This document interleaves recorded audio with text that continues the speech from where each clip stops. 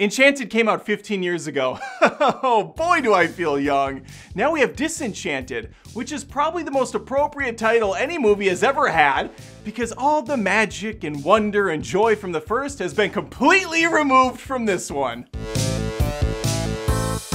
Amy Adams and Patrick Dempsey are back in Disenchanted, a movie that really doesn't have any reason to exist, outside of maybe drumming up a few more subscribers for Disney Plus, where this movie went straight to die. Amy Adams is an absolute pleasure to watch. Even all these years later, she can still sing, she can still dance, she can still, after all, miss This Is France. I don't know what that means, I'm just going off of Beauty and the Beast at this point. Something much better and more worthy of your time than Disenchanted.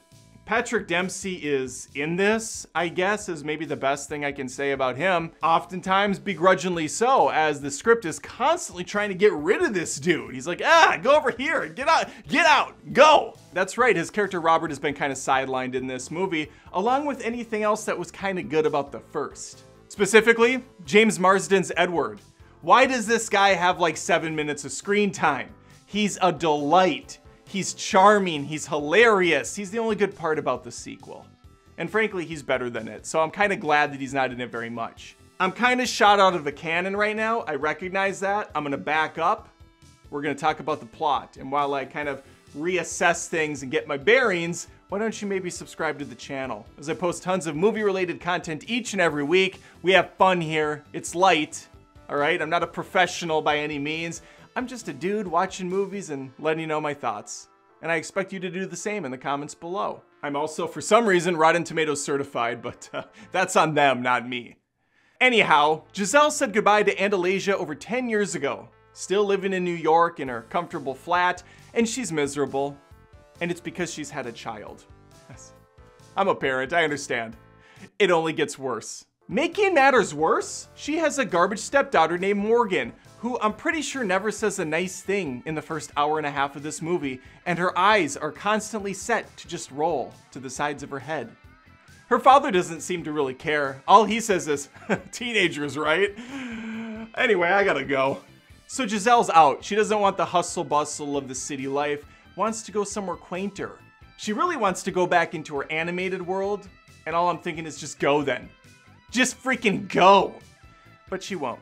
She wants to make this house a home, so she moves to a quaint new town that promises to be like a fairy tale. Giselle fell for marketing, and it turns out this town isn't perfect after all. I mean, it kind of is, but for Giselle, because she has a newborn baby and a garbage kid and a husband who's never around, yeah, things kind of suck.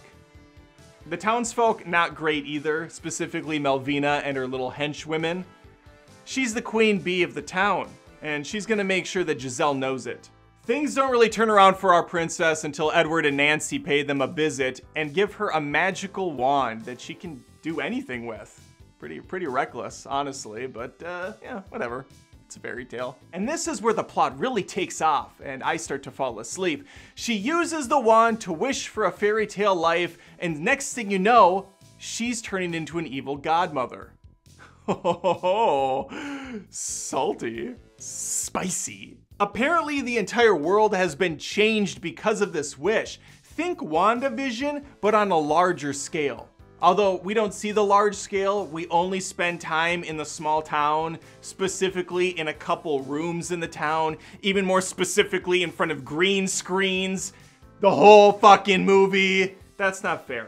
They clearly constructed a couple of sets that they put up in an abandoned Sears. This is another cheap-looking Disney Plus movie with actors that have aged out of these roles for the most part, or really are above a movie like this to begin with. Here's the fun part, kids. I'm old enough to remember VHS movies and DVDs at rental stores. And oftentimes what Disney would do is they'd chat out a sequel or two to like The Little Mermaid or Beauty and the Beast or Jungle Book or like any of their popular films.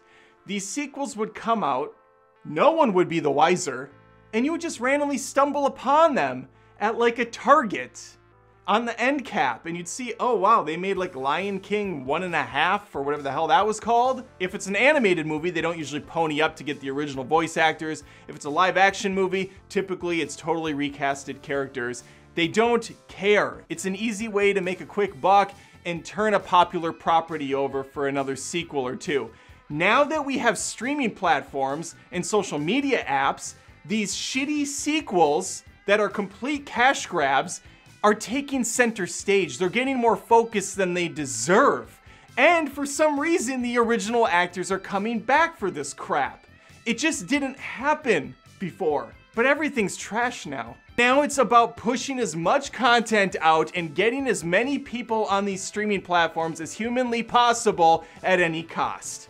And what is the cost? Well, it's another mediocre to terrible film. Disenchanted is bad. It's 2 hours long.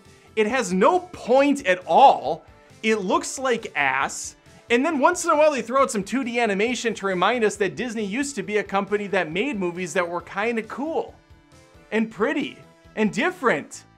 But then we're back to the live action junk again. What made Enchanted 1 good, not great in my opinion, is that it was a fish out of water storyline. They took the cliche princess tropes and threw it into the real world. What would happen if a Rapunzel, Cinderella, Aurora type character, man, I threw those princesses out really quickly. Anyway, what happens if you put them in the real world? How fun would it be if they still tried to sing to animals, and if there was a prince who thought he had to swashbuckle his way through everything? That would be funny. Especially if everyone else is kind of normal. It's like watching an episode of The Office and you have Dwight Schrute interacting with the more normal folk like Jim and Pam. This sequel doesn't have any of those fun moments because the whole thing is fairy tale-esque. We go to a small town. Magic is all over the place. There's no real interactions with normal individuals. It's just a waste all around. It's also a waste that lasts for 2 hours. Why? Why is this so long? I should point out there are a couple musical numbers. The songs range from competent to holy crap, Undina Menzel, stop hitting high notes every single second. It's like she's competing with herself. It's just nonstop. My ears were full of blood by the time it was done. And now this review is done, and I want to hear from you. Leave a comment below if you wasted your time watching Disenchanted and what you thought. Perhaps this was the sequel you'd always been clamoring for, a worthy successor to a film that came out over 15 years ago. Maybe you're like me and you thought it was hot trash. Like the video if you had a good time, subscribe if you haven't. As a reminder, I post movie content each and every week. Would love to see you stick around. And with that, I take my leave. Oh wow, what a gift, you're still here. Since I still have you, maybe think about joining me on Patreon at patreon.com/AdamDoesMovies, becoming a YouTube Join member right here on YouTube via that join button. And I'm also on Twitch, live streaming a podcast with my buddy Bless every single week going forward. It's a fun time. I'd love to have you there.